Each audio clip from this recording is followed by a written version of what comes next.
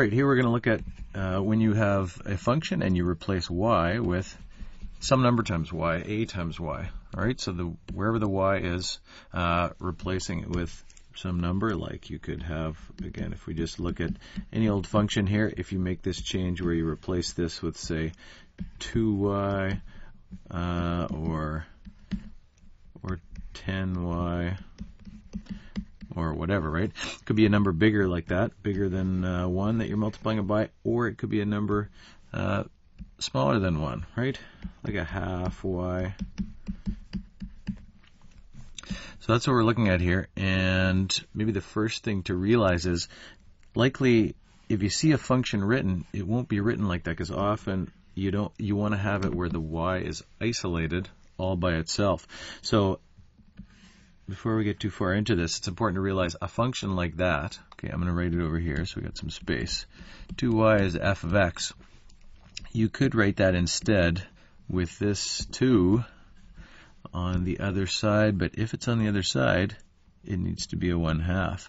And the reason that is because if you were to divide both sides by 2, like that, right, you can't, that 2 cancels out and you end up with a half f of x.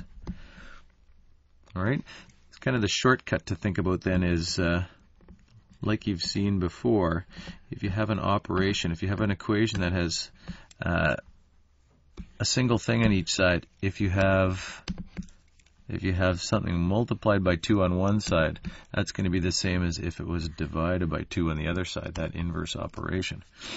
All right, so you can maybe in your mind make the connection between 2y equals f of x being the same as y equals a half f of x. So that's the first thing to notice. Maybe just for completion, let's look at these other ones too. Let's make some space first. 10y equals f of x. This would be y equals 1/10 f of x.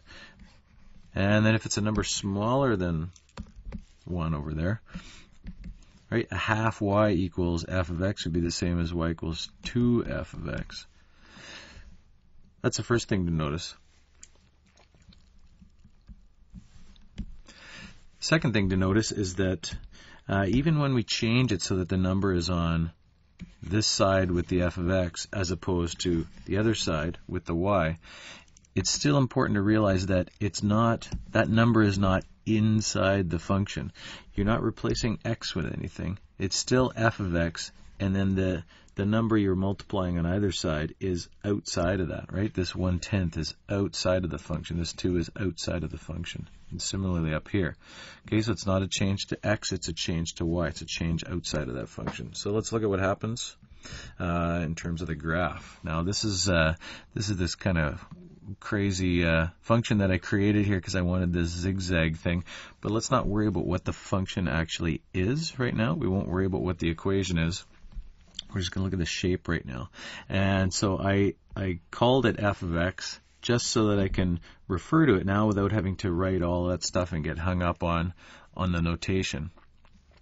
If we have y equals f of x, that's what's drawn in orange there. Now we are going to do, let's try to start it off simply. Let's make it 2y equals f of x. And you notice there in the picture that we have something that is shorter, smaller. But if you look carefully at it, let's realize how it's been changed. It's been changed so that if you notice the corresponding points here, like say that point, which I will try again to highlight there. That point, 1, -4, is now 1, -2. All right? This point that was 4 units away from the x-axis is now 2 units away. Similarly here, this point is -4, 6 on the original function. Now it's -4, 3. The y value is half as much. X value is the same. Those 2 points correspond to each other. X value is the same. Y value is half as much. All the way along here, that's going to be true. You pick any point. That point right there, -2, 2. That one's gone to -2, 1. Right? All the points are, the y values are half as much. And what that means is actually all the points have moved except for these 2 points in here. That point, since the y value is 0, it's already at the x-axis. It can't get half the distance from the x-axis because it's already there. Half of 0 is 0, so those points, that point and that point, don't change. Those 2 points are called invariant points, but all the other points move closer to the x-axis. This is a vertical compression. Okay, vertical compression, because all the vertical distances are half as much. Often people, to describe this, they say this is a vertical compression about the x-axis, meaning this is where the line where they're all getting closer to, right? This point is moved half the distance closer to the x-axis. This point, all the distance is from this line. So often they talk about it and say, because if you're reading in your textbook or some other textbooks, it'll say a compression or a stretch about the x-axis. Let's be clear that the change is vertical, right? The y values have changed. Okay, that 6 turns into a 3. X value hasn't changed. All right, so that's important to realize there. Now you notice that it might seem a little backwards that when you put a 2, a number larger than 1, you get this thing that's shorter. And then the other side of that is if you put a number smaller than 1 there, if you put a half there, you have the thing that's now taller, right? Say for this point was 1, -4, now it's 1, -8, right? All the distances from the x-axis are doubled. This is a vertical expansion. The thing's been stretched up and down. It isn't any wider. It hasn't changed horizontally. It's not any wider, but it's taller. Okay, it's taller in both directions, down and up. Any point you pick is now twice as far. That one was -2, 2. Now it's -2, 4. Okay, it's not that you're adding something, it's that you're multiplying. If you take all the distances now, they're going to be multiplied. Now, of course, before we leave the graphs here, as we said before, instead of writing a half y equals f of x, we could have instead written on this side, we could say that that's y equals 2f of x. All right, so a half over here is the same as a 2 on the other side. That's important to know and get it straight in your mind which way it is, right? Because if you just try and memorize it, it's not going to make much sense. This kind of makes actually perfect sense when you think about it. If you put a 2 in front of that function, whatever values you calculated there, right, f of x, so whatever values come out of this crazy function, if you put a 2 in front, they're all just going to be doubled, right? Whatever value you came up with for f of x, now it's going to be twice that much. If you put a 1/2 in front of that, whatever value you came up with for f of x, now it's going to be half of that. All right. Now let's look at the table table of values here. Right. So this is that original function. Let's say we start at the left side. -4 gives us 6. -3 gives us 4, and so on. Right. -2. And if we continue that down, we have some numbers. Now actually the function ended at 4, so 5 here says it's undefined, so we can delete that. Now if you look at the transformed function here, we replaced y with 0.5y to start with here, or y equals 2f of x, right? Those are the equivalent equations for this function. 0.5 on that side or 2 on that side. If we have -4 here now, it's going to give us a y value that's twice as much. Okay, if we have -3 here, same thing. -3, 4 goes to -3, 8. And if you continue that down, which we can do like this, you pick any set of points there other than that one, because it's hard to tell that. We'll come back to that one in a second. 0, -2 has gone to 0, -4. Right? Any pair of corresponding points that you pick, y value is twice as much. Other than, well, it still holds true, the y value is twice as much, because twice as much as 0 is 0. That thing is an invariant point. Invariant point means it doesn't change, right? Coordinates are the same on the new and the transformed and the original function. And there's that other invariant point. Those 2 points were the points on the axis, right? Those 2 points were the points on the axis here. Okay, that point and that point, invariant points on the graph, the ones on the axis. In the table are the ones that haven't had any values changed. Now the other way was this way, when we had 2y, right? So that was now this one, 2y, or right, 2 over here, not a 1, a 2 over here, or 1/2 over here.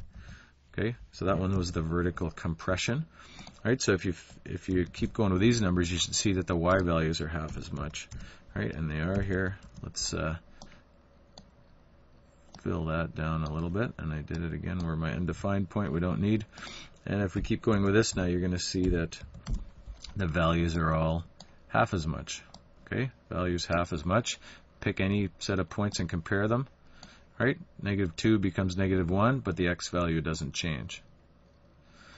All right. So, to kind of summarize that, let's write out a few notes here.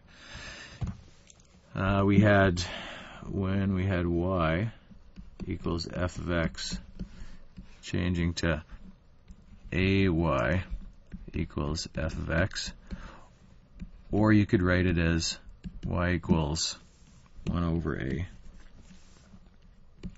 Right? I don't want to get hung up on that too much, the notation, but when we had the number on this side, so we're looking at when it's on that opposite, or the side with the y, when a was a number larger than 1, okay, when that's a number larger than 1, it kind of does the opposite. This was a vertical compression.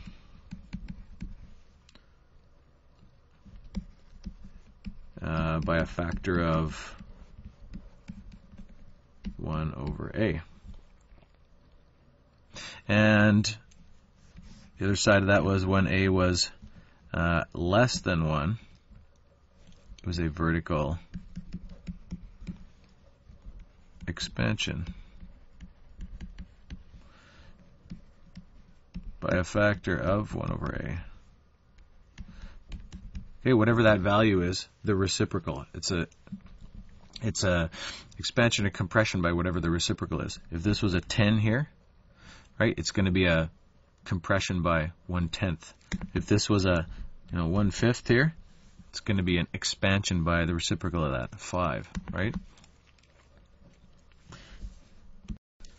Now, one last thing to add here is to think about this. Actually, we should say that it's greater than 0, because if we allow a to be less than 0, in other words, if a is also a negative number, we're getting into kind of combining transformations, which we're going to look at down the road here a bit, not right now.